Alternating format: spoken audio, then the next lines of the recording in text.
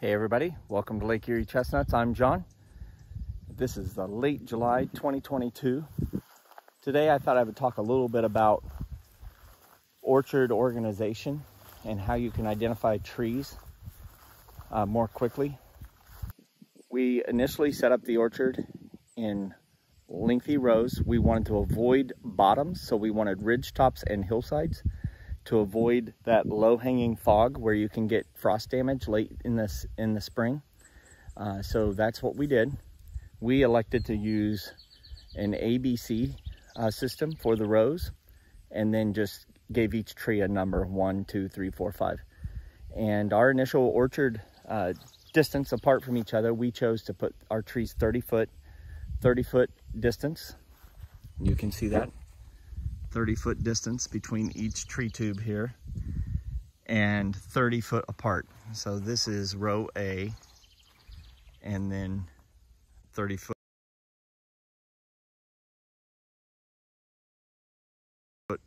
is B, C, D, and so forth.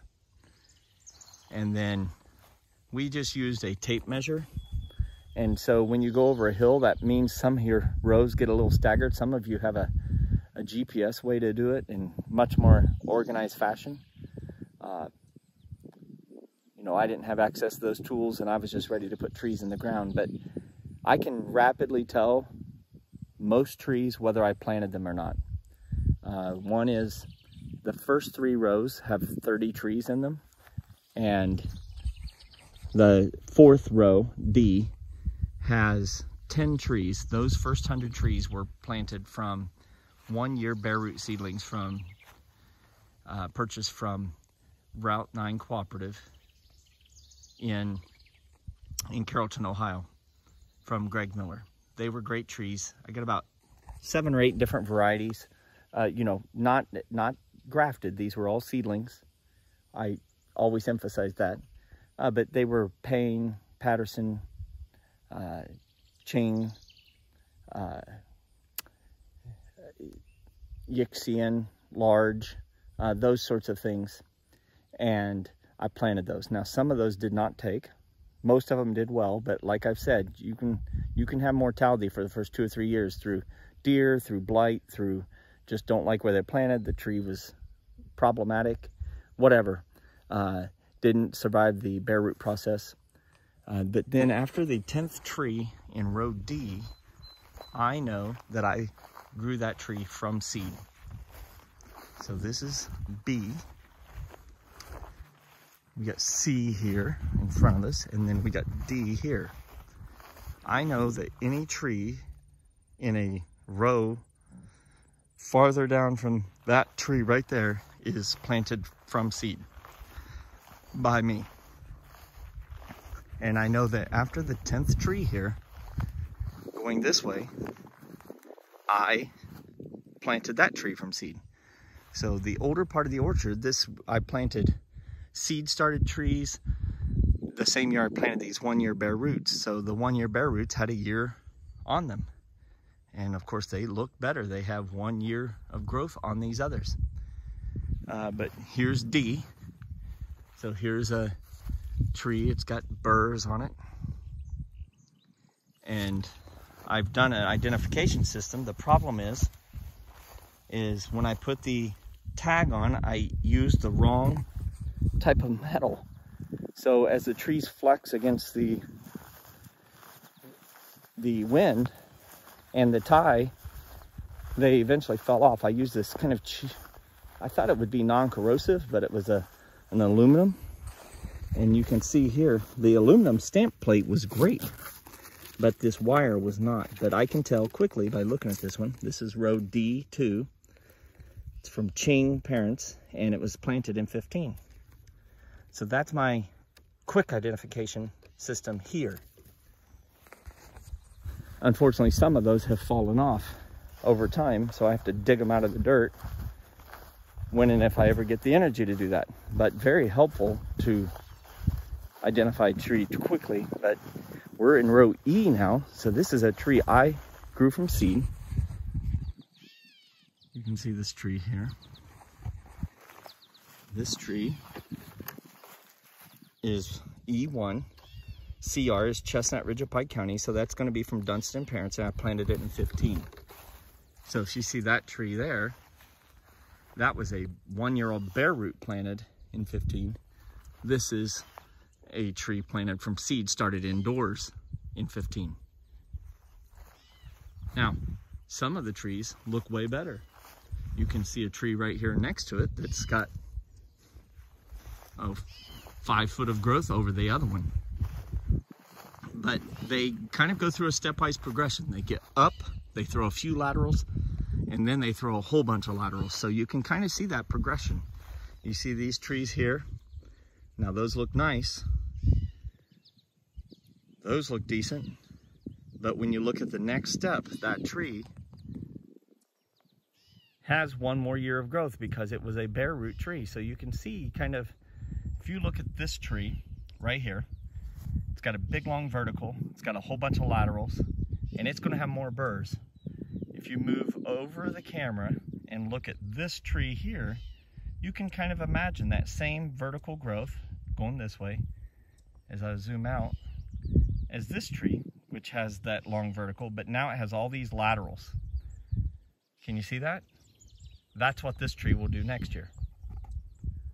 And again, that tree was grown in 15. So it's in its 8th growing season, 15, 16, 17, 18, 19, 20, 21, 22. It's in its 8th growing season. Growing with some competition because I don't spray the base of the tree. So if you spray the base of your trees, if you're in the south, your tree may look like that after 3 years. But again, I'm trying to work as clean as I can with nature. I'm not against spray. I'm just not like fundamentally against it or hardcore against it. It's just I'm trying not to use it. I want to make this as low input as possible. Because again, I'm not retired. I got babies growing up in high school and middle school and elementary. And I have a little bit of a career I'm rolling through. But I mean, if you look at some of these trees, look at this tree's unbelievable. And this was grown from seed in my basement. And this is a younger tree than the previous, but it's just happy where it's at, and for whatever reason, looks happier. I grew those initial few hundred trees at a 30 by 30, and you can see that they're 30, 30, 30. You can see the 30-foot part. Then I decided you can get increased production, but you may have to get rid of the trees sooner by going 15 foot apart. I didn't want to expand the footprint quite as much of the orchard, but all of these are 15 foot apart. And you can see, you know, these are all grown from seed by me.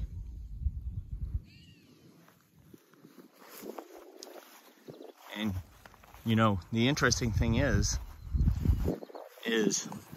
I've had to once I get them above tree, you know, deer browsing height, I shut off the food to them. So some of the trees are a little deeper green than others. Some are a little lighter green, but they're going to have to establish themselves as the dominant food gatherer against all this grass in order to really express their full potential. And as they grow, I think they'll do that. I have considered spraying the base of a few just to have an experiment to show how much more growth they can get. I'm sure it's phenomenal. But again, trying to stay as low input as possible. Now I'll take you through the orchard, show you a couple burrs. We'll wrap up this week's video. This tree looks pretty happy. We'll see if we see any burrs up in there. So I see a burr.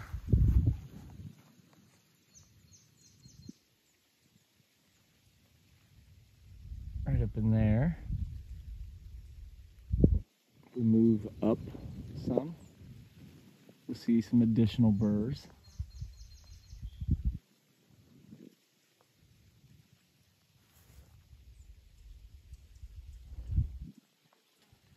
So this particular tree is not loaded, but has a good number of burrs. We all know my favorite tree, my tree that's been loosed. It's going to keep that side branch trunk for this part of the season, and then in the fall it's going to lose that, but it's pretty loaded with burrs. Just now starting to swell up, and over the next month or two they'll really swell up, and we will see burr. It'll be ready to harvest late September, anywhere from mid-September to mid-October.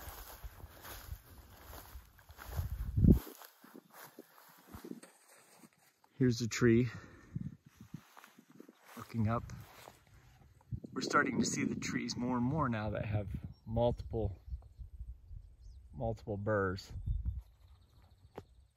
like the more mature trees would.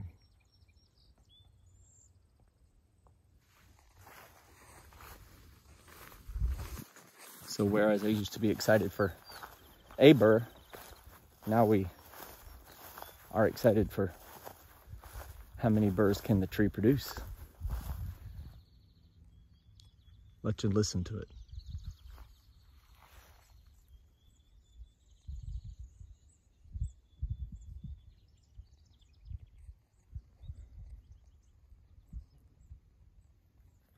Well, that's going to be the update for this week, the week of July 26, 27, that time frame, 2022.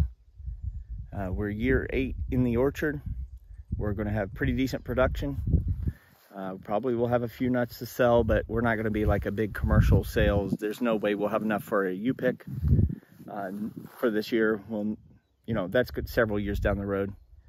May have a limited number of nuts that we can sell to people that want to grow seeds, and we'll try to give you the best parentage we can, but it'll just be, they'll all be hybrids with really a Pandora's box on knowing what you're going to get. You're going to know it's going to have a lot of Chinese, and then some mix of American, maybe a little Japanese, maybe a touch of European, but less so of that genetics when you get them. Just Chinese hybrids is what I would call them. Anyway, beautiful day here at the orchard. Hopefully everything's going well in your world. Stay safe out there. Remember, if you're not growing, you're dying.